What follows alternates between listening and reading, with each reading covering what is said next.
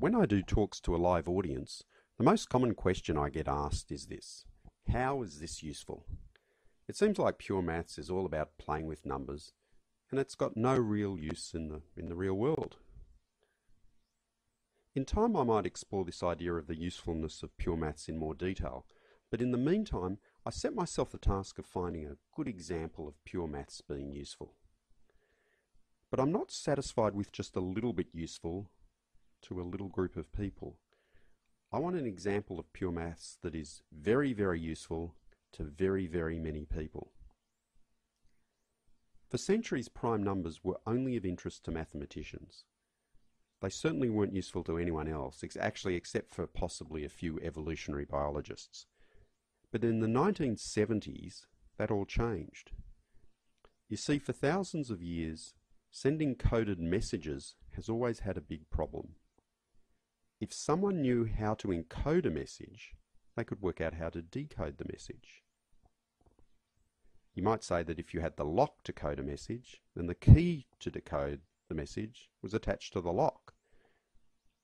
If everyone knew how to send you a coded message, then everyone knew how to decode the message. Eventually I'll probably make some more videos to explain the whole story about coding using prime numbers. Hence the part 1 in the title. The good news though is that if you only watch part 1, this video, you will start to understand how prime numbers are used in internet security. For many people, part 1 will be sufficient. Amazingly, in the next 10 minutes, you will end up knowing how prime numbers are used every day in the internet transactions that you and your friends and family make. So let's set the scene. I want to buy a plane ticket to a holiday destination. I want to instruct my bank to pay the airline for the ticket. Here's how it might look. I want the bank to take $120 from my account number 86999 and pay it to the airline's account number 35353. My password with the bank is 5174. So I want to send all of this information to the bank. The bank and I want to make sure that if someone intercepts the encoded message, that they can't decode the message. Now I'm going to use the encryption on the bank's site.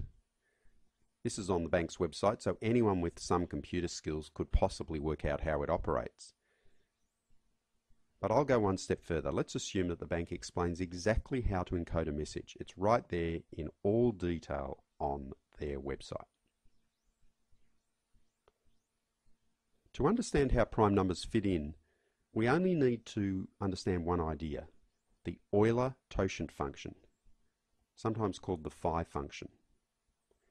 We give the EulerTotient function this symbol normally. It's the Greek letter phi, but I'm just going to use plain English and write phi n. Phi n is a function. It's a bit like a factory. You input a number n and it outputs the result, which we call phi n. We can understand phi n by looking at some examples. What is phi 8? Well, we look at all the numbers 1, 2, 3, 4, 5, 6, 7 and 8. We count numbers whose only shared divisor with the number 8 is the number 1.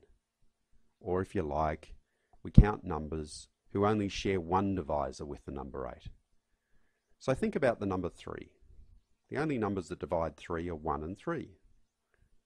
The numbers that divide 8 are 1, 2, 4 and 8. So 3 and 8 share only one divisor, and it turns out to be the number 1. So we will put a tick against 3 and we will count it when we work out phi 8. Now think about the number 4.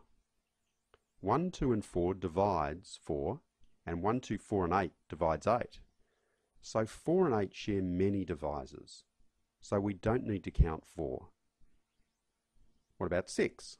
Well, 6 and 8 share two divisors, 1 and 2. So we will put a cross against 6 and we'll not count it in phi 8. So here's how it looks after examining each number. We count up that there are 4 numbers that only share the divisor 1. These are 1, 3, 5 and 7. There are 4 of those numbers, so phi of 8 equals 4. Let's do another example. What about 7? What is phi 7? Well, we look at the numbers 1, 2, 3, 4, 5, 6, and 7. Now, the only divisors of 7 are 1 and 7 itself.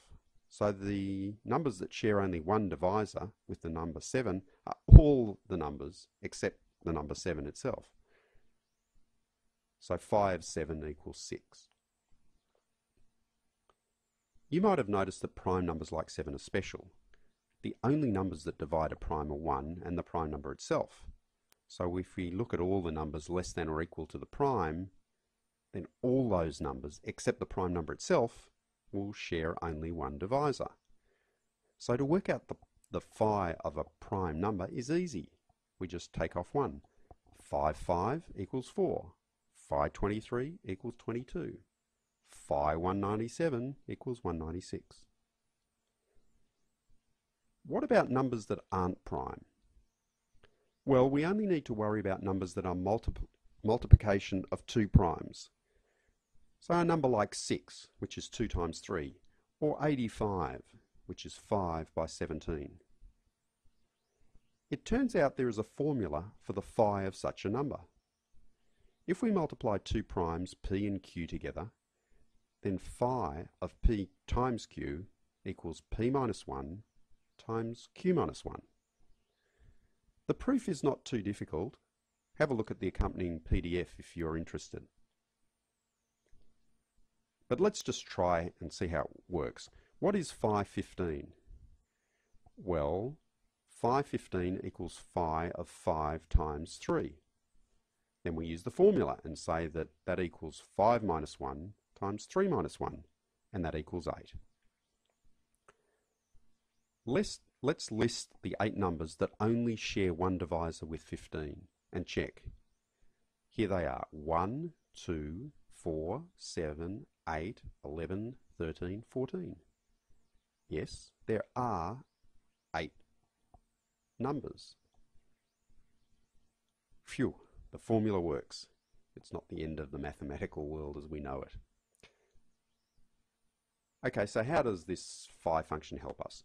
Well, around the 1970s, some mathematicians worked out how to encode a message using the product of 2 prime numbers and how to decode the message using the phi function of the product of those 2 numbers. If you want to understand how the encoding and decoding works, you would need to watch part 2 when I make it. But today we'll just concentrate on how this magically allows messages to be encoded using a publicly known encoding program, but only to be decoded by, in our case, the bank. So let's use an example. The bank picks the numbers 23 and 37. It multiplies them together to get 851. We can regard this as the encoding key. This is put on the bank's website. The bank knows the phi formula I showed you before, so it works out that phi of 851 equals phi of 23 by 37 equals 23 minus 1 times 37 minus 1 equals 22 by 36 equals 792. So the decoding key is 792. So I get onto the bank's website and encode the account numbers, the amount and my password using the encoding key of 851. And this gives me the following coded messages. My account number has been encoded from 120 to 1687. My password has been encoded from 5174 to 90435. And I can do the other numbers as well. So the encoded message travels down the wires and the wireless spectrum to the bank. If anyone intercepts the message, they can't decode it because they don't know the decoding key. They know the coding key is 851, that's on the bank's website, but they don't know the decoding key, 792. So the message gets to the bank knows the decoding key is 792, so they decode the message. So then they pay the airline, and I get to go on holidays. Now, if you've been following what I've done so far, you might say, hold on, anybody can work out the decoding key. They know the encoding key is 851. It's on the bank's website. So they just work out that 851 equals 23 by 37, and then it's easy to work out the decoding key. But here's the catch. Here's the catch. The bank doesn't use small prime numbers like 23 and 37. It uses prime numbers that are, say, 125 digits long. It's not too hard using modern computers to find 125-digit numbers that are prime. The bank multiplies two of them together to get a number that is about 250 digits long. So if someone wants the decode key, they will have to find the two numbers that multiply together to get this 250-digit long number. And that is beyond modern-day computers. It would take too long. Maybe millions of years. In fact, even if you got every computer in the world working on this problem, it would still take too long to be useful. So this internet security works because it is easy to find huge prime numbers, but it is very, very difficult to factor large numbers. Or if you want to put it another way, it's very, very difficult to find the divisors of very big numbers. So let me give you an example. Here's a 125-digit prime number. Here's another 150-digit number. It's also prime. When I multiply them together, I get this number. Now, it would be too difficult for anyone to work out from this 250-digit number the two prime numbers that I started with. I'll put it even more directly. Here is another 250-digit number. Drop me an email if you can find the two numbers I multiplied to get it. I'll give you credit on my YouTube channel. So to summarize, we tell everyone how to encode a message by giving them an encoding number, safe in the knowledge that only we can decode the message by calculating the 5 function of the encoding number. I hope you now understand how much internet security is based on prime numbers. You or one of your family or friends has probably transacted on the internet today without knowing that prime numbers have enabled it to be done securely. I hope you've enjoyed seeing one way that pure maths is useful.